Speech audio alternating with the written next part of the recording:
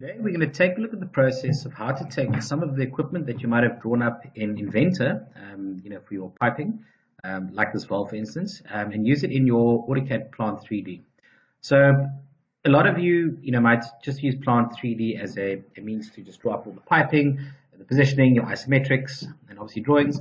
And others will actually use, you actually need to manufacture the piping as well.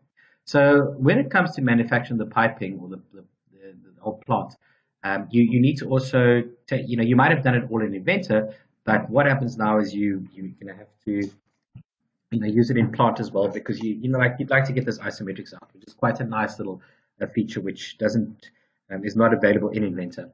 So what we're going to do today is just show you how to take it from Inventor into Plant. So the first thing is you open up your assembly or your part in Inventor, and we're going to export it out to a DWG. There are two ways of doing that: either save as, so save copy as, and at the bottom you save type as AutoCAD DWG over there. Or what we can do is we can just go to File and export out to a DWG. One thing to make sure of is in your options what type of DWG you're setting it to. 2018, 2013, 2010, 2007. So if you are going to be opening up an AutoCAD Plant maybe 2014 or 2015, make sure that you save it to an AutoCAD 2013 file, as if you save it to an AutoCAD 2018 file, you will not be able to open up an AutoCAD Plant. Okay, so once this is done, let's just go choose a folder where to go and save it.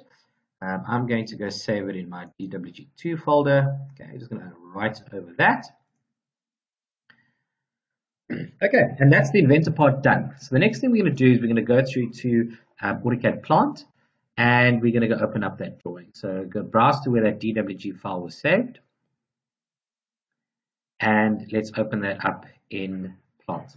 Now, one thing is, before we even start trying to convert this to an AutoCAD Plant object, we need to make sure that this drawing that we've got is actually included into the project that we've also got.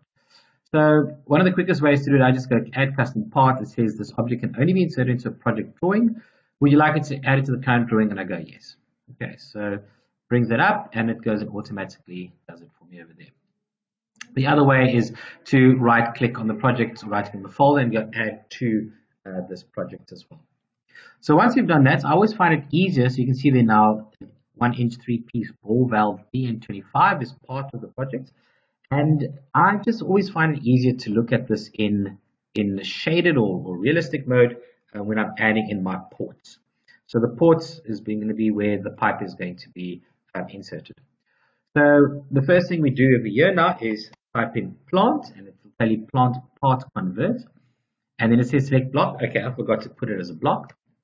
So these are all the things that you're going to see coming up as you are converting your equipment from Inventor into your plant equipment. So let's go and make this a block. So type in block and give it a name. So I'm just going to give it DN25 ball valve. Just something very easily identifiable.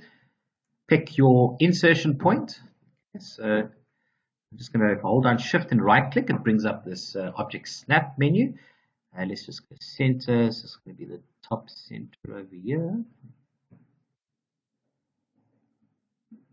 Okay, there we go. And then select the objects you want to be as part of this block over here. Okay. So if I select it now, you'll see the whole object to get selected as well. So now we can type in plant parts convert and select the block, and this little menu pops up. So we can add a port, delete a port, move a port, or exit. So I'm going to add a port, and now this is where you need to be very accurate with this, because this is where the pipe is going to connect. So you want it to connect on the outer sort of rim over here, but in the middle. So hold down Shift, right click, and then I'm going to click on center, and there you can see it's picking up the center point over there.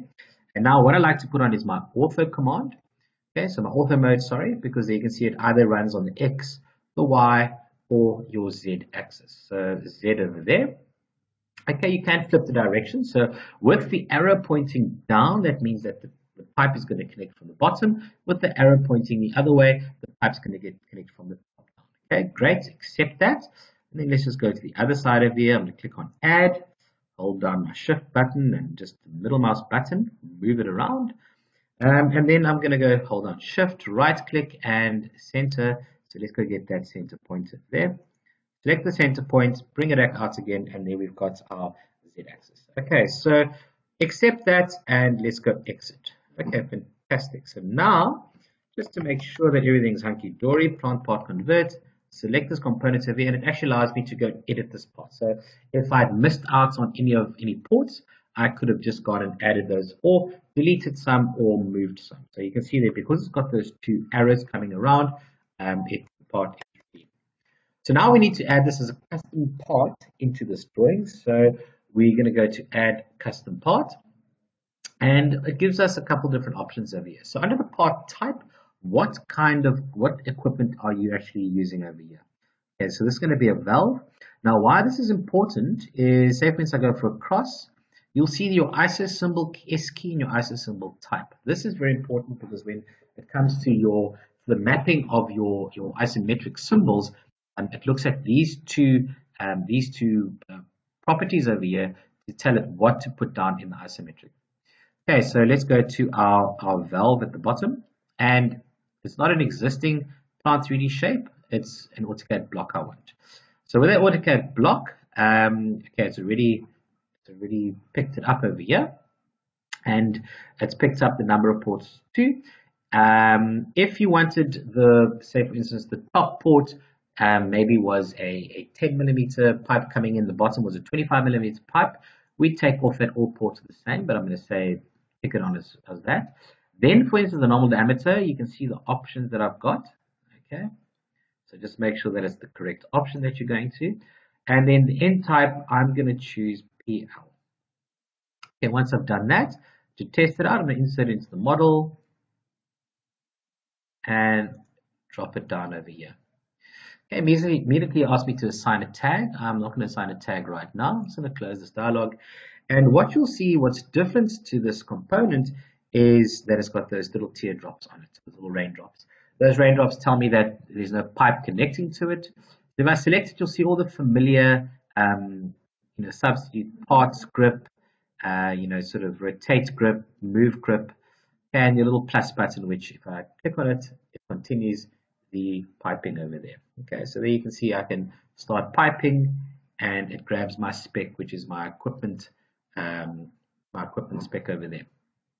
Okay, so to add a component from Inventor to Plant, pretty easy as a custom part.